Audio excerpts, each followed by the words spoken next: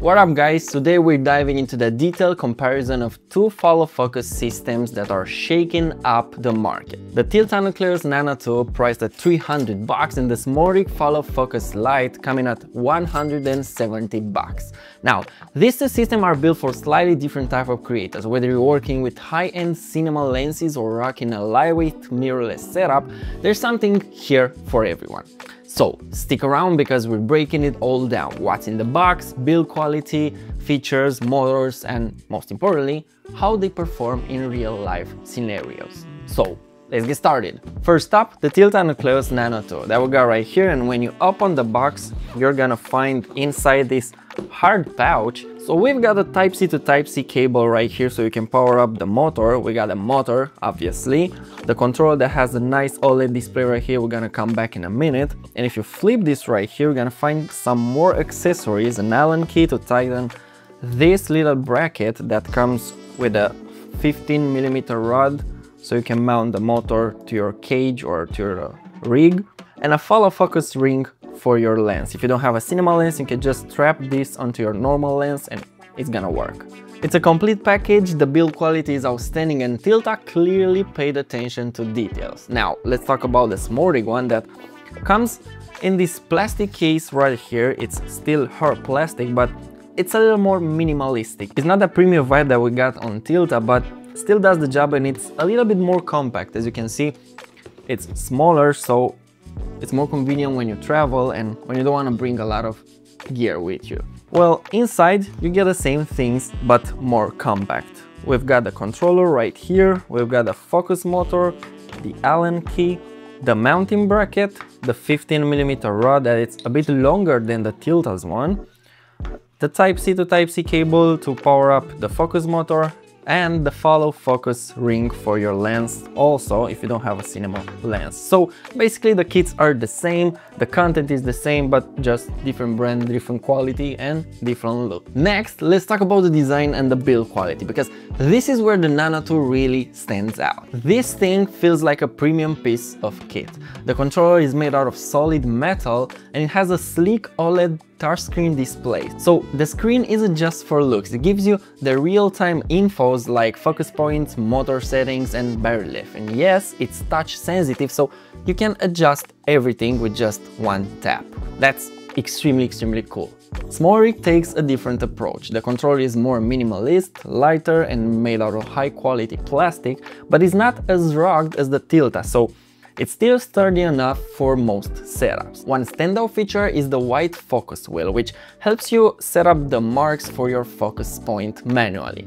You can use a marker or stickers or anything old school. It's got an old school charm that a lot of filmmakers will appreciate. And another difference is the mounting point, because the SmallRig Follow Focus Lite controller has a 1/4" thread on the back, which is great for versatility, but there's a catch. It doesn't come with a mount in the box. That means you'll need to buy an extra piece of gear to attach it on your rig. The Tilta Nano 2 controller comes with a NATO quick release mount included, which makes it super easy to snap on and off your rig. No extra shopping, no extra hassle, it's ready to go straight out of the box.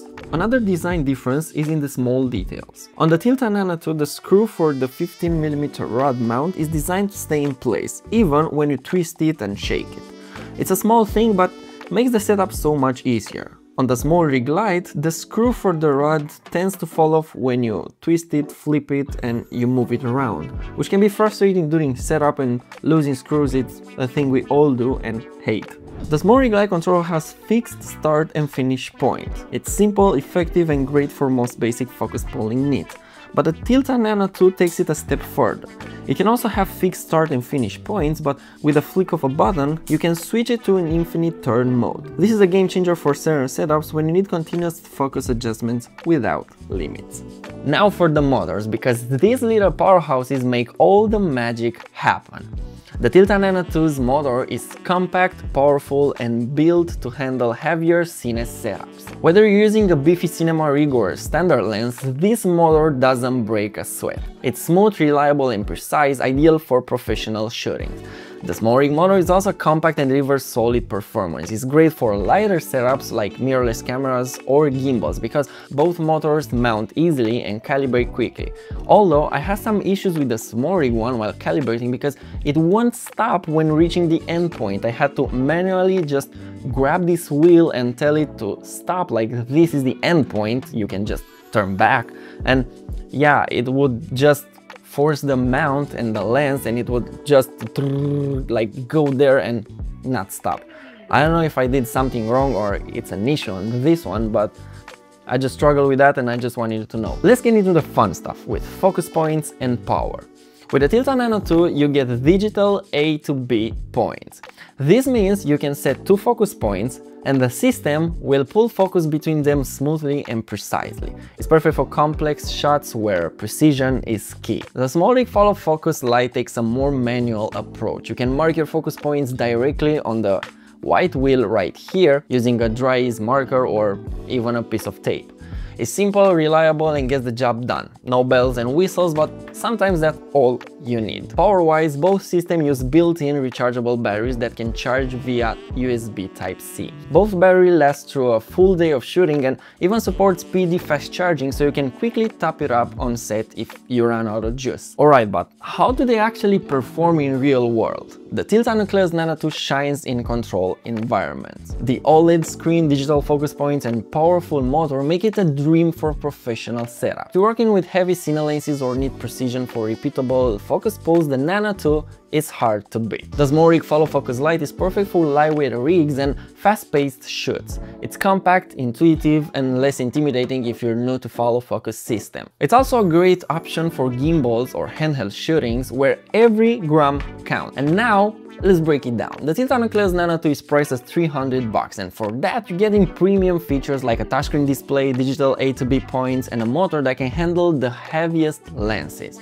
It's built for filmmakers who want advanced tools and don't mind spending a bit more. The SmallRig Follow Focus Lite, it's light and it costs $170, offering fantastic value for the price. It's simple, effective, and perfect for creators who don't need a lot of extra features. So which one's for you? If you love precision, customization, and the latest tech, go for the Nano 2.